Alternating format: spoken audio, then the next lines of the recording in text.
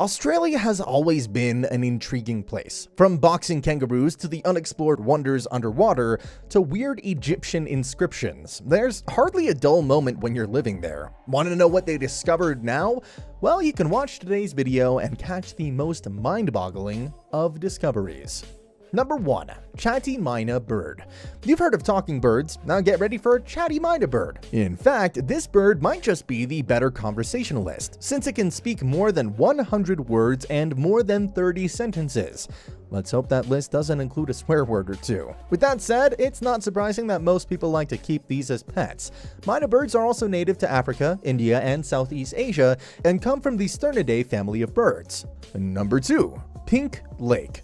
Nothing makes you do a double check like the Pink Lake. It makes for one of the most intriguing places on Earth since it's very true to its name.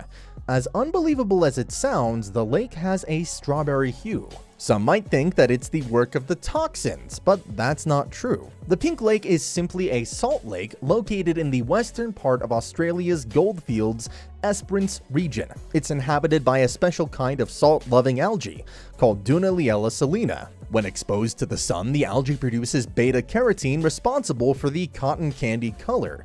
Surprisingly, Australia's got a couple of these pink lakes. Number 3. Godsford Glyphs.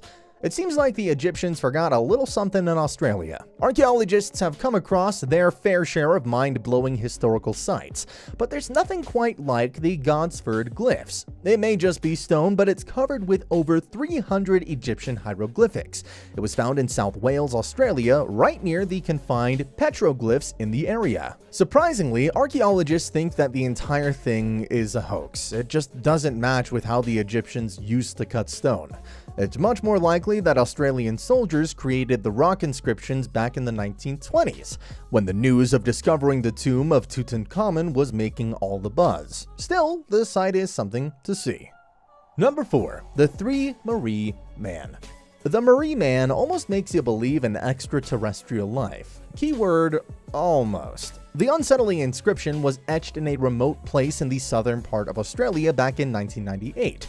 It certainly can't be the work of some drunk teenagers because the figure is 2.5 miles into the land.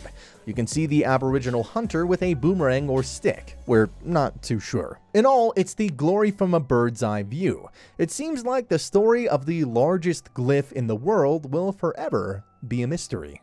Number 5. Jumping Crocodiles. As if crocodiles weren't scary enough, Mother Nature had to give them something to share with kangaroos.